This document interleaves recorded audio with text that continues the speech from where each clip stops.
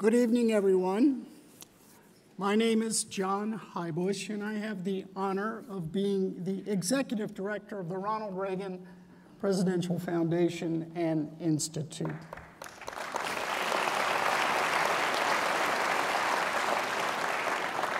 Thank you so much for joining us this evening. In honor of our men and women around the world who defend our freedom, if you would please stand and join me for the Pledge of Allegiance. I pledge allegiance to the flag of the United States of America and to the republic for which it stands, one nation, under God, indivisible, with liberty and justice for all. Thank you. Please be seated.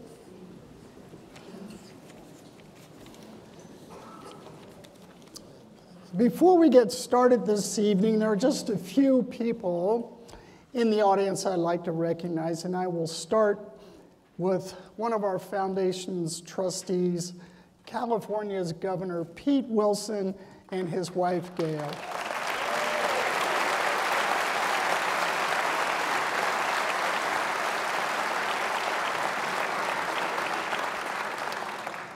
Oh, do we wish he were still governor.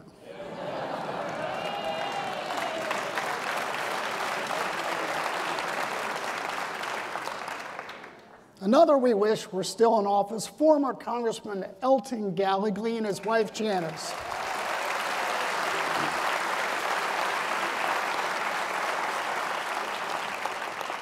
Elton represented the library for 26 years.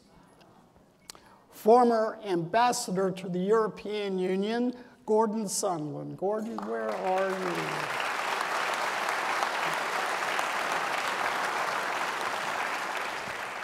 He's out there somewhere. Ventura County Supervisor Janice Parvin. Come on, Janice.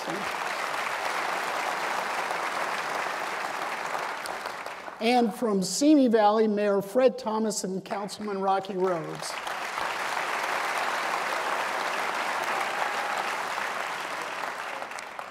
Finally, it is a real honor to introduce another of our trustees, someone who has lent his remarkable talents gained in the world of sports marketing to the Reagan Foundation. I know it is something that will come in quite handy when another of our trustees, our speaker tonight, becomes commissioner of the NFL.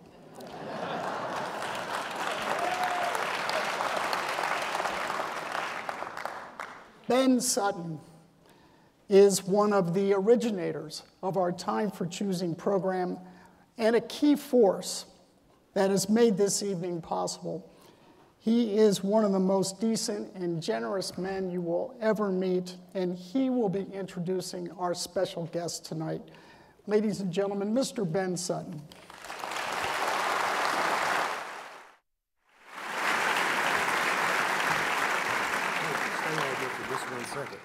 I'm going to take one moment of personal privilege before you go away, because in mere days, our friend John Highbush will be retired as the president and CEO of the Reagan Foundation. He has done an unbelievable job here, and we have become like brothers, and just such a great man and a great American. And I would like to ask that everyone in this room acknowledge this incredible American and the great job he's done.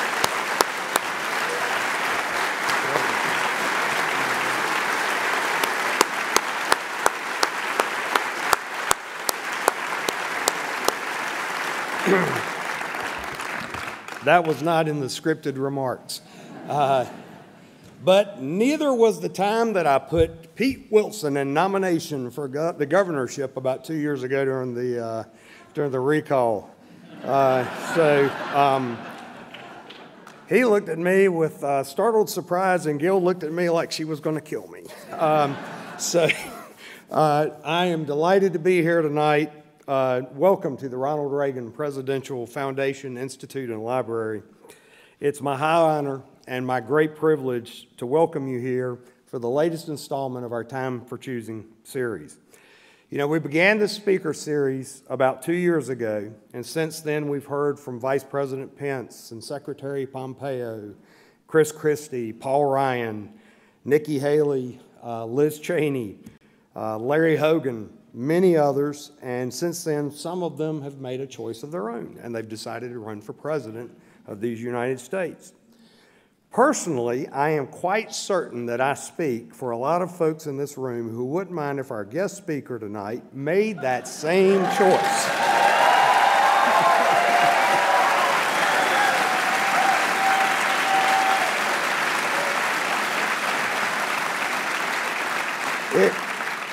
It would be so refreshing to have someone in the White House who understood my accent. But if that doesn't work, I'll do what I can to help you get the NFL job, because I think that'd be pretty good. I had dinner with Roger Goodell one night, and he was complaining about how people went after him all the time. I said, you make $44 million a year. Tell him I'll do it for 22. We all know Condoleezza Rice is our 66th Secretary of State, but she is so much more. She's a part owner of the Denver Broncos and a diehard football fan. She's an avid golfer, political scientist and professor, and virtuoso pianist who's performed with Yo-Yo Ma and my idol and legend Aretha Franklin, and a recipient of the Reagan Foundation's prestigious Peace Through Strength Award, which I was very proud to present to her myself just a few years ago. It's enough to make the rest of us feel that we haven't done it with our lives, isn't it? Today, she serves as the Taube director at the Hoover Institute up at the California coast at Stanford University. And there, she's the center of some of the most important policy debates of our time, which brings us back to A Time for Choosing, the theme of our speaker series and the name of that famous Reagan speech from 1964. For the past several years, the Republican Party has been at a crossroads, and a big decision looms for us. What will Republicans represent in the years ahead? Will the party look backward, or will it embrace a more Reagan-esque view, forward-looking with an optimistic vision for the future? And now with 2024 looming, not only will the party have to determine where it's headed, but also who will lead it there. A lot has changed in the 2 years since we started this series. Russia invaded Ukraine, a midterm election that brought a lot of surprises, a growing threat from China, complete with a giant spy balloon that they shot down about 2 miles from my condo in South Carolina. But the fundamental questions remain the same, and we've asked Dr. Rice many of the same questions we've asked each of our speakers. On which policies can the GOP agree? What does it mean to be a Republican today? What is Republican foreign policy today? What American principles are paramount? We're not looking for slogans or for sound bites. We're looking for substance and solutions. And if there's anyone that I've known in the United States of America or the Republican Party that can be counted on to provide substance and solutions, it's Dr. Condoleezza Rice. So, ladies and gentlemen, would you please rise and welcome this leader with too many accomplishments to name, the 19th National Security Advisor and our 66th Secretary of State. Thank you. I'm so glad you're here.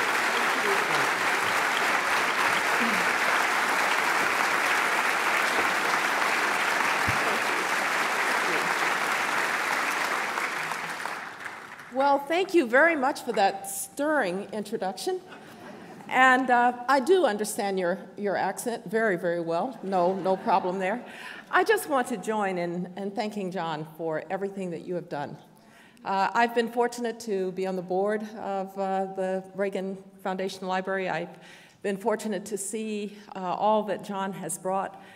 But it is his commitment, not just in his head, but in his heart, to this enterprise. And I know that we all know you're going to be a part of us for a long, long time to come, but thank you for everything you've done.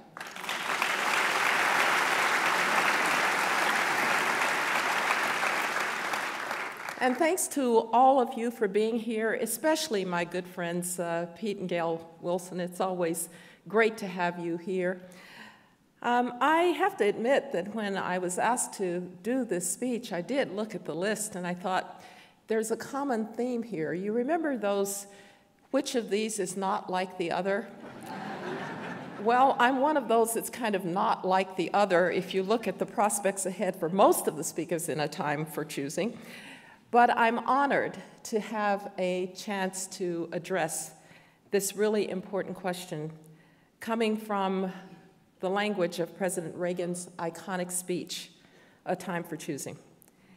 He delivered that speech almost 60 years ago, and it resonates very strongly today. One is struck by the persistence and the relevance of the themes, the creep of government, a government that cannot pay for what it has already done and insists on doing more, advancing deeper and deeper into the lives and the affairs of its people. The echoes of those who thought America lacking in moral virtue, and therefore with nothing special to say to its citizens or to the world. The clamor, by some, not all, to mind our own business in world affairs, even those who fight for freedom and ask for our help. The Reagan Presidential Foundation Institute and Library is right to remind us with this series that we face another time of choosing. But perhaps unlike the Reagan speech, I do not want to speak in terms of a single day of choice, Election Day, but the ongoing challenge of choosing daily as we seek to strengthen American democracy. I want to make one other amendment, if I may. As I approach tonight's assignment, I want us to think also that a time of choosing is also a time of reckoning, a time for reflection.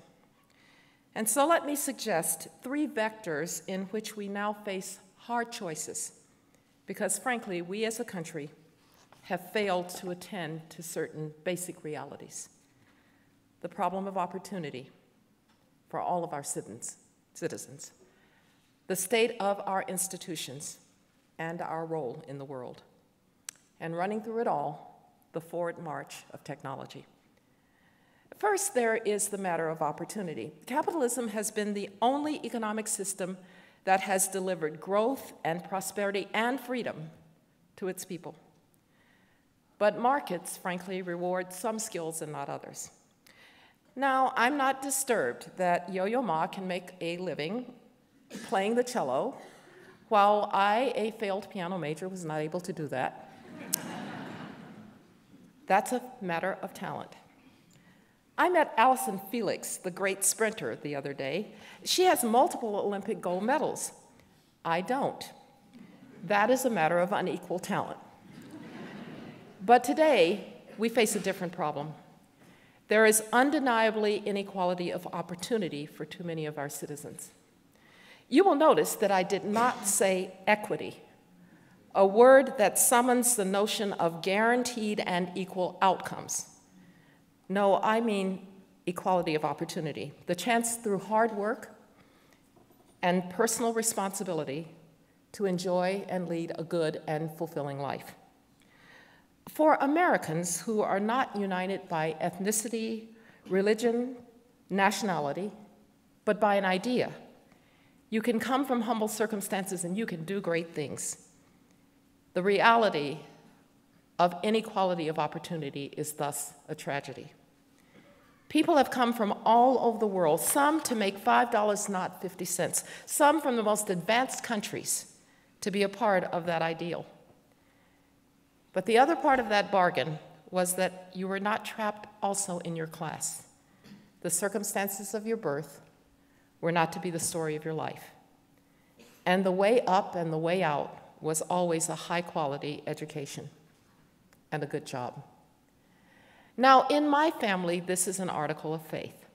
We all had some ancestor along the way that made choices that made us American in the sense of being able to seize opportunity.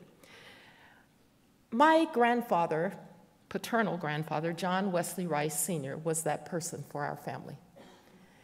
My grandfather was a sharecropper son in Utah, that would be E-U-T-A-W, I'm not kidding, Alabama. And when he was a young man, he decided he was going to get book learning in a college. And so he asked passersby where a colored man could be educated. And they told him about Little Stillman College. It was a Presbyterian school about 30 miles from where he lived. So he saved up his cotton. He went off to Stillman College. He finished his first year. They said to him, okay, so how are you going to pay for your second year? And he said, well, I'm out of money. They said, then you're out of luck. But thinking quickly, Granddaddy Rice asked, so how are those boys going to college? And they said, well, you see, they have what's called a scholarship. And if you wanted to be a Presbyterian minister, you could have a scholarship too. My granddaddy said, that is exactly what I had in mind. And my family has been college educated and Presbyterian ever since.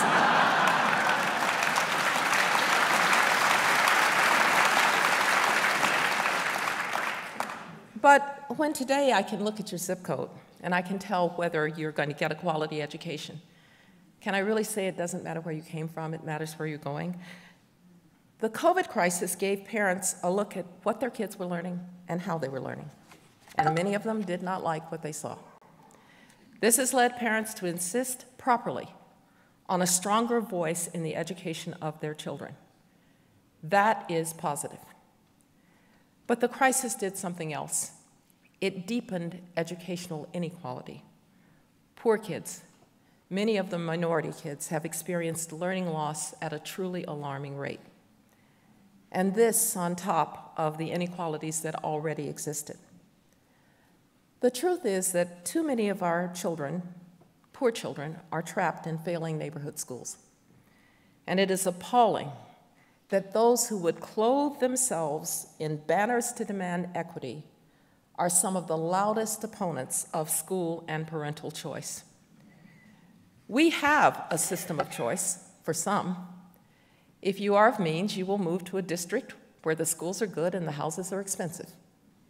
Or you will send your kids to private schools.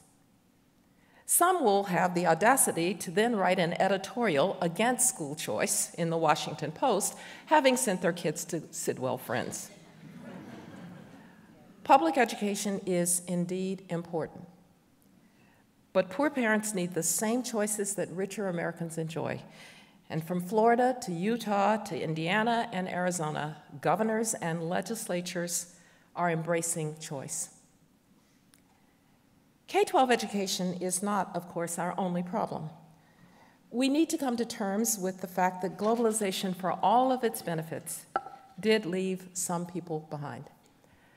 I teach in the Graduate School of Business at Stanford University. And inevitably, I will have a student with the following profile. Born in Brazil, went to college at Oxford. First job was in Shanghai. Now in graduate school at Stanford. Next job will be in Dubai. Moves easily around the world. But that is not the path, and will not be the path, that is open to so many. For some, globalization laid bare the fact of limited and outdated skills, and thus equally limited prospects. We must address this and do it now. There can be no more college graduates with massive debt and no skills when a 2-year degree and an apprenticeship would deliver a good job. There can be no more 35-year-olds who cannot be retrained despite 47 federal job training programs and almost $19 billion a year spent in that area. We need a human potential initiative that can unite us all. Second, it is a time of reckoning about America's values and our institutions. We were bequeathed remarkable institutions by the founders who built barriers to tyranny and pathways to the pursuit of happiness. The idea that human beings could self-govern was a novel one at the end of the 18th century. That the framers' institutional design continues to protect the rights of citizens to say what we think and worship as we please, and to be free from the arbitrary power of the state, more than 2 centuries later, is truly breathtaking. That their institutional design has also protected the peaceful transfer of power under recent challenges to it and thus to our democracy is remarkable. It is a testament to the brilliance of our founders, and it is a testament to their commitment to liberty. Yet, that is not the whole story. We know that America was created with a birth defect. It was called slavery. For 2 centuries, it consigned some of my ancestors to bondage, though I must admit, others were actually slave holders. When those chains were lifted, there would be another 100 years of second-class citizenship, Jim Crow, and redlining, and exclusion from America's most important institutions. We must teach that history bluntly and truthfully. We cannot return to the days that I experienced as a 4th grader in my home state of Alabama. Our textbook was called No Alabama. Apparently, slavery didn't exist in Alabama, according to No Alabama. So we don't want to return to those days. But the reckoning has to also recognize an undeniable reality. We have made so much progress. And to say that we have not, as some do, is to dishonor the legacy of those who fought and died and struggled toward a more perfect union. To be sure, I do not see the United States of America through rose-colored glasses. I am a child of the segregated South. We couldn't go to a movie theater. We couldn't go to a restaurant. But my parents somehow, with their mantra that you have to be twice as good, so we tried to be twice as good. There are no victims. When you say you are a victim, you have given control of your life to someone else, they said.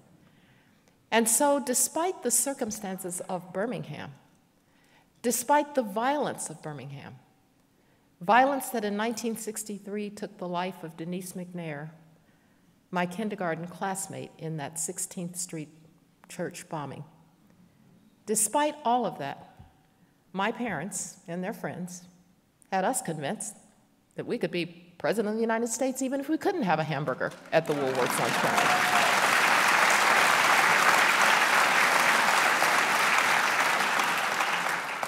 So I do not see the United States through rose-colored glasses, but I will tell you something. As Secretary of State, I traveled the world, and no country deals better with difference and tries harder than the United States of America.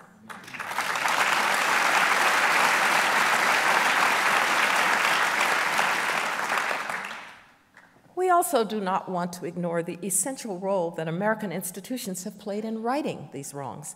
Thomas Jefferson himself thought it unlikely that freed slaves and white people could live together in peace. Abraham Lincoln, the great emancipator, had his doubts too.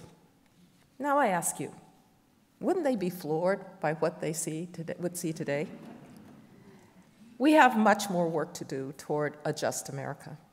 It is a source of national shame that Black Americans make up 13% of the population, but 38% of those who are incarcerated. It is a tragedy that African Americans die of manageable diseases, diabetes and heart disease and high blood pressure, at higher rates than their white counterparts. It is sad that too often a Black American knows in her heart of hearts that she is indeed still judged by the color of her skin. We should insist with all of our being that this is unacceptable, and it should be a call to action. Race still matters. We are not colorblind, and we are not likely to be. Yet, we can reckon with this and reflect on our past, the role of race in our society, without being determined to make everything about race. Let's remember, it was once all about race. We have spent 2 centuries trying to change that. So do we really want to define everything in the terms of the ethnic tribe to which we belong? Do we want to insist that our children at an early age confront race, a really complicated idea, when they're just trying to figure out what it means to be human at 7 years old? Let them play. Let them get to know each other. Let them be curious about their different skin colors. But realize that they're likely to be willing to ignore it and to become friends anyway. Knowing all that we know, could we also just once celebrate the institutions, the Constitution, elections, legislation that remarkably moved us to where we are now, despite our past? And could we do it, recognizing the complexity of our history, not to whitewash it, but also not to wipe out the memory of it, Soviet style, canceling historical figures, their photographs, their names on buildings, because their imperfections and their fealty of values to another time somehow make us uncomfortable in our self-righteousness. Instead of these pointless exercises in what I'll call virtue signaling, I would propose the following for anyone who leads an organization, a university, or a corporation. The next time you are asked to sign a letter protesting the policies of a laws of another state, likely a law that you actually have not read, turn and look in the mirror instead. If you are a lender, do you have disparate outcomes? If so, do something about it. If you're in healthcare, do you see results that are troubling in terms of race? Then do something about it. If every American takes just one step toward justice in our own lane, and thus within our own reach, the impact could be extraordinary, and it could be real. This is so critical for our future. No country, no democracy can long prosper if its people do not believe in it and do not believe that it is worth protecting. This is a conversation that must be had in every school, in every university, and more importantly, at every kitchen table, parent to child. I am so grateful that my parents and my grandparents and their friends believed in America even when perhaps America didn't fully believe in them. But they instilled a belief in this country, a love of this country in me. And I think I can say that they were rewarded, and so was I. One of the most extraordinary moments in my life, of course, was my swearing in as Secretary of State. There in the Ben Franklin room of the State Department on the 8th floor, I stood with the President at my side, taking an oath of office to a Constitution that actually once counted my ancestors as 3/5 of a man, to protect and defend the United States of America from all enemies, foreign and domestic. And I just glanced up at the portrait of Ben Franklin looking down on us. And I thought, what would old Ben have thought of this? Here is a black woman being sworn in as Secretary of State by a Jewish Supreme Court Justice, a female, my neighbor, Ruth Bader Ginsburg. Oh, Ben wouldn't have even guessed that possible. He would never have imagined it. But you know, really neither did I as a little girl in Birmingham, Alabama, and I doubt that Ruth did either, when she was just trying to be heard in law school. That's the American story. That's the America that we celebrate. With all of its flaws, with all of its difficulties, with all of its past, we celebrate the progress that that demonstrates. Now, I think we know, too, that our strength at home is essential to how we think about our role abroad. So this is a time of reckoning about America's role in the world. It took a confident America to do the things that we did after World War II.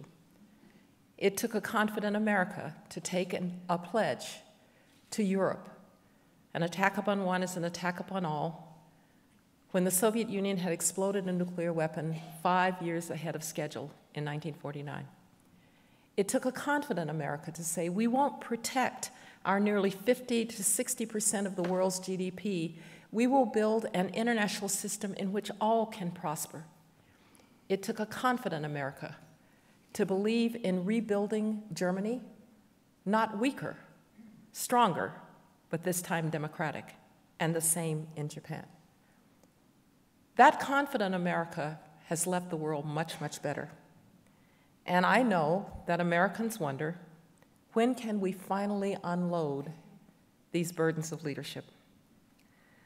We have asked the men and women in uniform who volunteer to defend us at the front lines to carry a heavy load, and sometimes to pay the last full measure to keep the peace.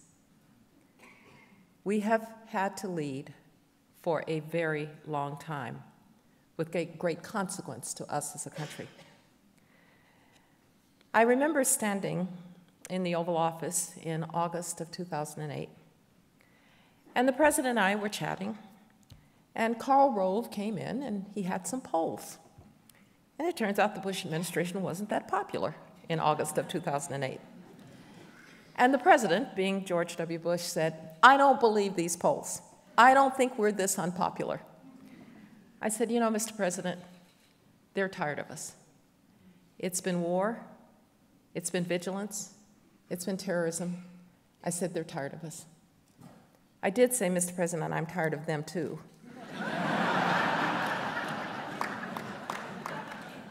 But the fact is that, sadly, we cannot afford to be tired, because others who do not share our values and would challenge our interests are not at all tired. America has not been perfect. What collection of humans can claim to be? But we have done a lot of good in the world. Just last week, we celebrated the 20th anniversary of the President's Emergency Plan for AIDS Relief, the largest global health program in human history. 25 million lives saved across Africa and across the world. We are not just a powerful country, we are a compassionate country. And we have been willing to bring that compassion when necessary, but to exercise our might when needed. We face a generational test right now, today, in what we're being asked to do in Ukraine. Not to fight for them, but to give them the means to fight for themselves. There's a moral case to be made that we cannot allow might to make right, that a big power cannot be allowed to extinguish its smaller neighbor. We have seen that movie before. The scenes are like the negative of an old photograph from 1939, but this time in color. The moral cause is clear. Yet this is not only a matter of justice. It is a matter of protecting our interests. Great power rivalry has reemerged with a vengeance, and the biggest challenge comes from communist China. China is an adversary like no other. This is not the Cold War, where the Soviet Union was a military giant, but a technological and economic midget. China could, in time, be our equal in each of these three domains. We must meet the challenge through innovation and robust defense spending and nurturing our allies in the region. But if we thought for one moment, that what is happening in Ukraine and the China challenge were divisible, Xi Jinping has told us otherwise. His relationship without limits with Vladimir Putin is based on one thing and one thing only: a desire to check American power and influence, and ultimately to replace the United States as the dominant military and technological power in the world. That is why the Chinese are apparently considering lethal military assistance to Russia. If Russia loses, it sets back this scheme to undermine American power. Keep that in mind. Xi Jinping and Putin may believe that we are not up to the challenge. The unconscionable withdrawal from Afghanistan may well have convinced them of that. But we are, so far, meeting the moment, even if sometimes too hesitantly and haltingly for my taste. Let me assure you, having known Putin, that he still believes he can win, because we will tire and leave the Ukrainians alone, and sometime in the future, Russia will win. Now, I will make a comment about the time of choosing in the terms that Reagan meant it. Anyone who wants to be and one day will be President of the United States should think twice about abandoning our obligations to defend the principles of the international system on which our security and interests rely. I would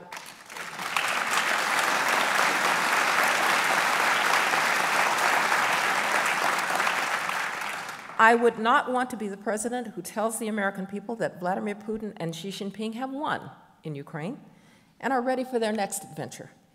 And I would not want to have to admit that I could have led the United States to do something about it and didn't. Ronald Reagan understood responsibility and America's essential role in a speech 40 years ago today. In talking about the challenge of Soviet communism, Reagan shocked the world by calling that empire evil. It was not a declaration of war. It was just a statement of the truth. And it showed that he understood that peace through strength was not just the absence of war, but the presence of a just world resting on American power, values, and will. Those who would ask us to choose them to lead us would do well to follow his example. Reagan's example is there for us in so many ways. He addressed America's challenges with a message of hope and optimism. This time, in meeting this moment, we should not empower and amplify the voices of those who would feed grievance and despair and anger, whether they are on the right or on the left. They see a dark America, not a shining city on the hill. They see Americans pitted against one another from the comfort of websites and news feeds and blogs that divide and silence. This cannot be our fate, and it cannot be our choice for the future of this great country.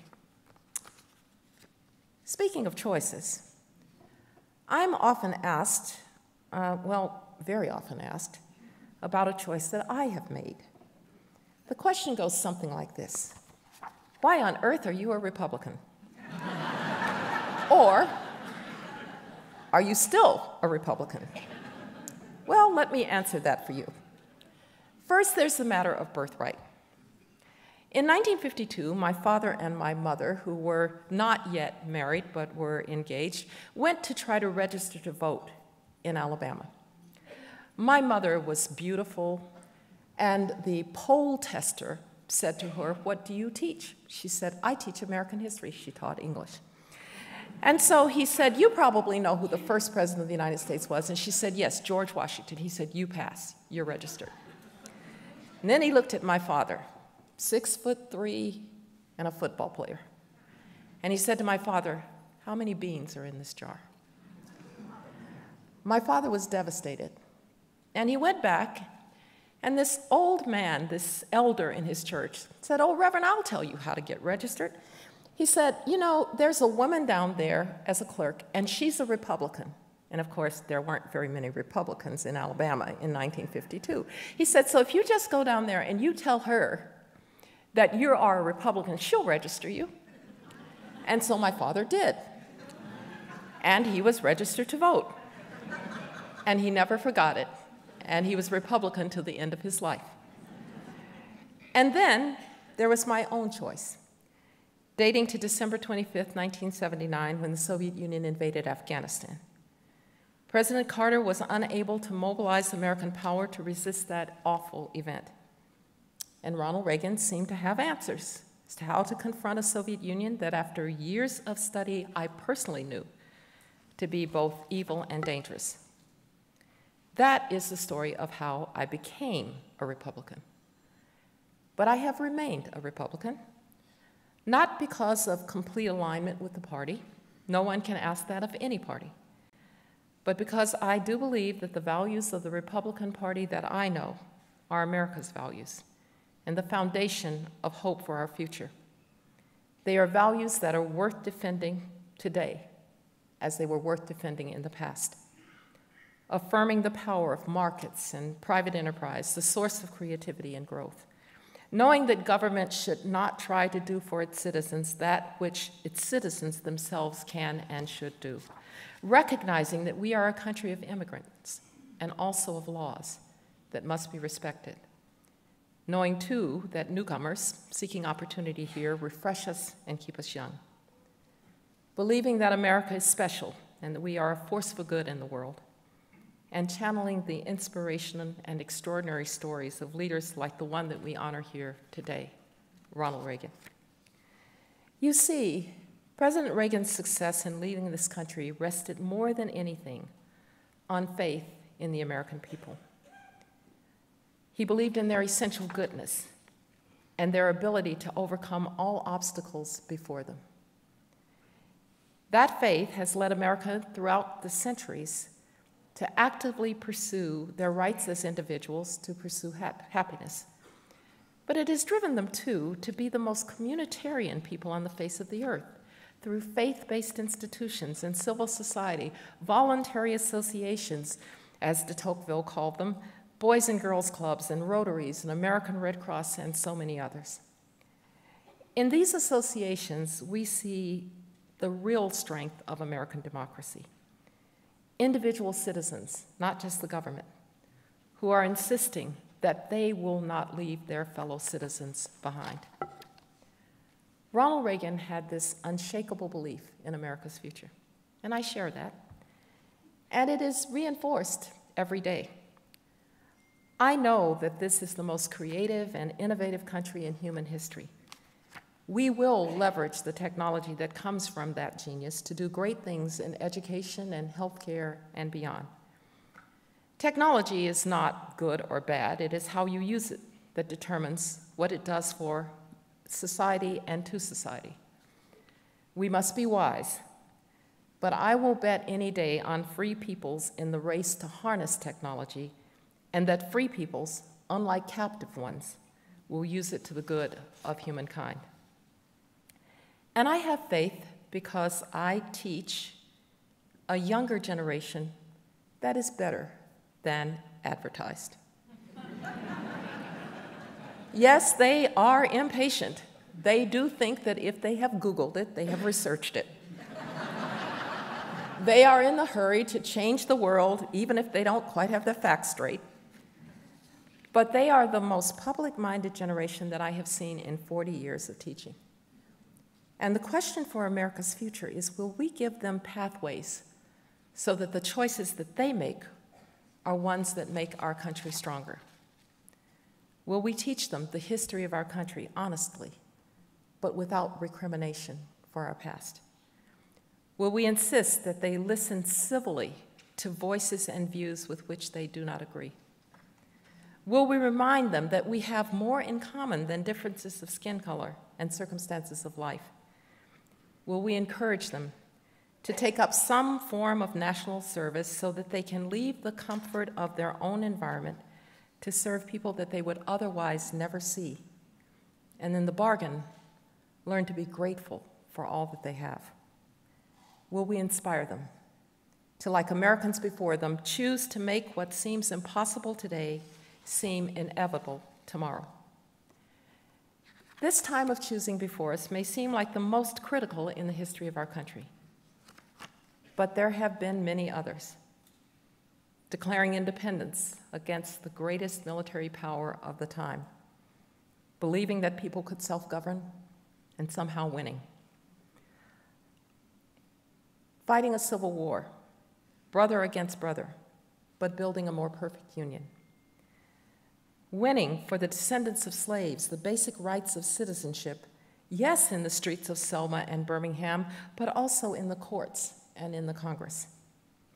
Defeating the communist behemoth and freeing an entire continent. Meeting the terrorist threat of 9/11 with defiance and with unity. Well, it must have all seemed impossible. But each time that we chose freedom over tyranny, individual liberty over the dictates of government, personal responsibility over entitlement and grievance, we made the impossible seem inevitable in retrospect. And we kept moving forward, choice by choice, day by day, to an America whose best days were always in front of it. That is the spirit that you evoke today when you ask that we look again to this time of choosing. Thank you very much.